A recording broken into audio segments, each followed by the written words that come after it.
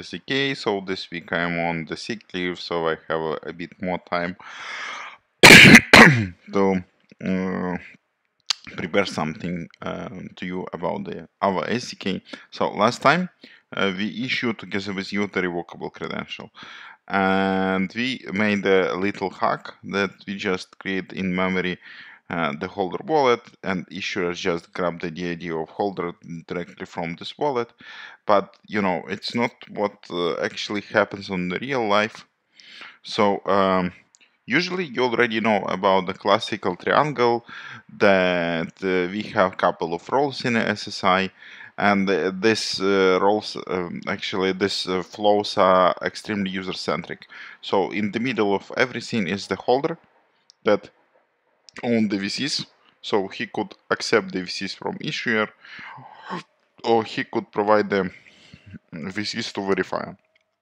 So today we will talk about this issuer holder relations, and what we have, what kind of problem. So this problem is solved by our SDK, that we need a protocol that could prove the identity and authorship of every role. So what it means, that we need a way that holder could understand who is talking to him, and what kind of offer he have.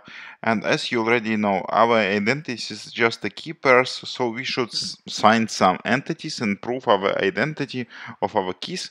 So Affinidi SDK offer transport agnostic protocol for exchange VCs based on the GVT tokens. So it's what it means, the transport agnostic, that we explain you the entities, how you could exchange them, how you could verify them, but you choose as an application the delivery method. It could be the DITCOM, or maybe Affinity messages, or any custom service, or in memory. So we extremely flexible. You could build whatever you want.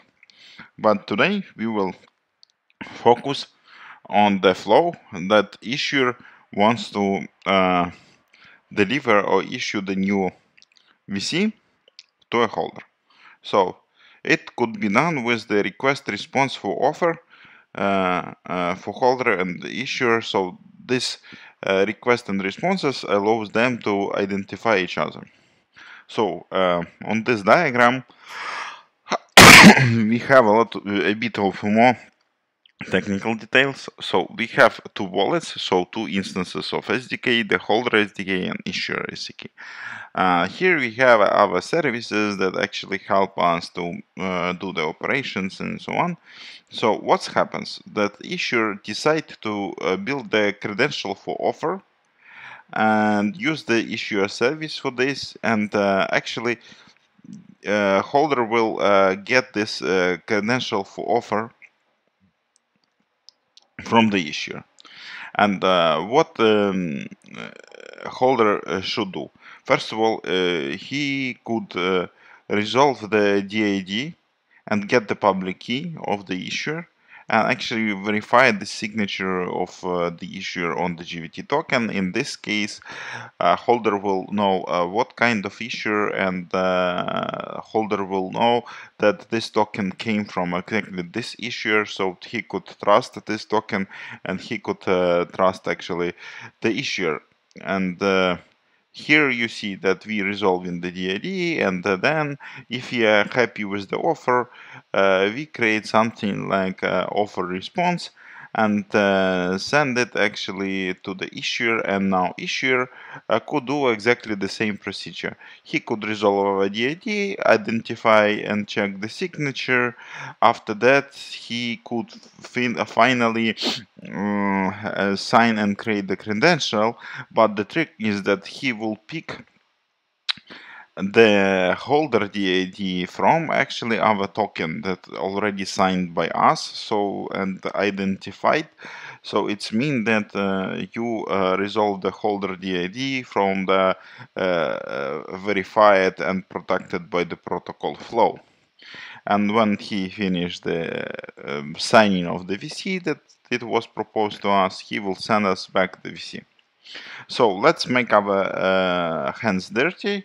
So what we should do? First of all, for sure, as usually, the factory, we create the factory, we obtain our access key, we prepare the options and prepare the wallets. It's already familiar to you.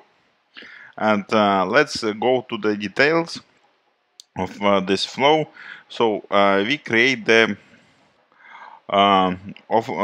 request for offer. So what this request for offer could contain?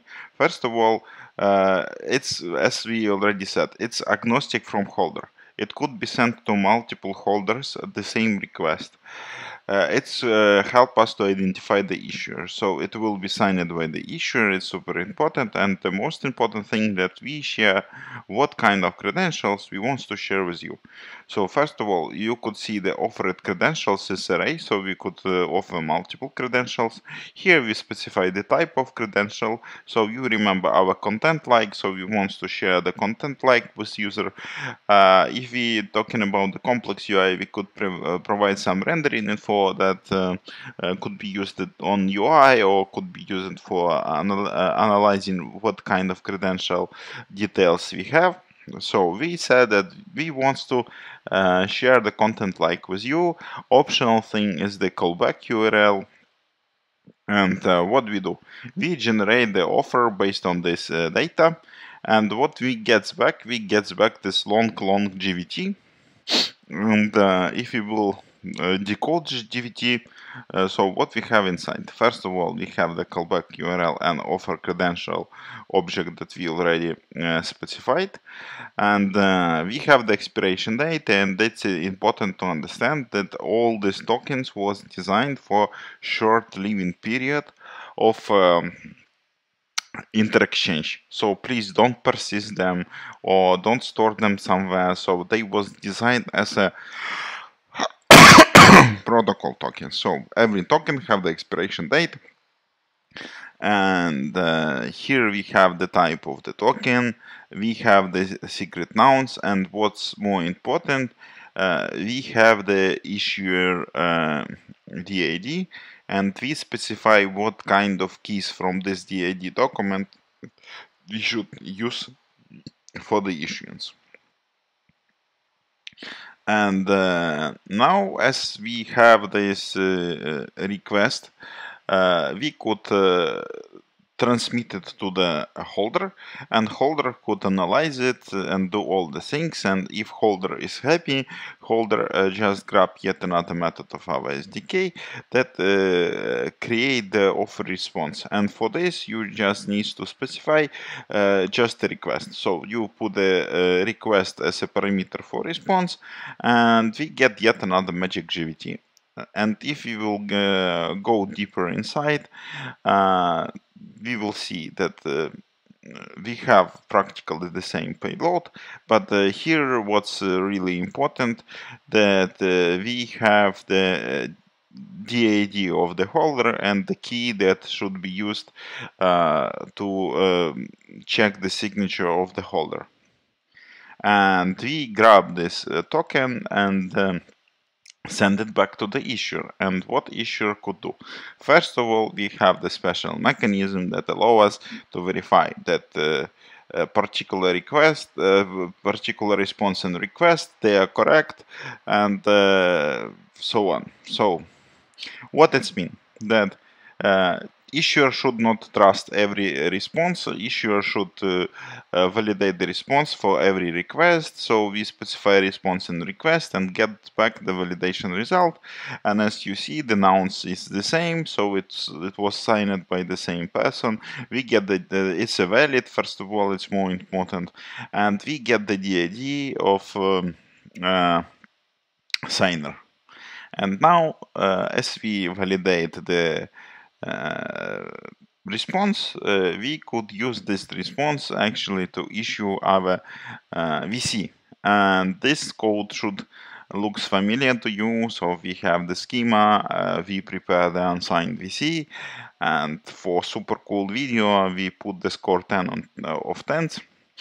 But we have special method in a SDK, signed credentials. So it's really could sign the array of the credentials. So we have only one credential, and we specify our response. And what we see in a prepared credential, that for holder DID we have the placeholder, so it's not a real data. But when we issue the credential in the holder, we will have the proper DID, and it's the most important thing that all these inter-exchange protocols could help us to identify the parties, to inter-exchange the information, and what's more important, you see that right now we have a credential that issued for particular verified holder. So next time we will talk about this correlation about the holder and verifier. We already have a chat about this in my previous video about the verifiable presentations. So we could have here two different things. So we could have a request and response for sharing, or we could have a request for sharing and verifiable presentation. But we will talk about this in our next videos, and right now I hope that it's make more clear how the inter-exchange protocols work and how the SDK could help you with this. If you have any questions, just let me know, and let's have a chat how you use our SDK and what kind of cool projects you built on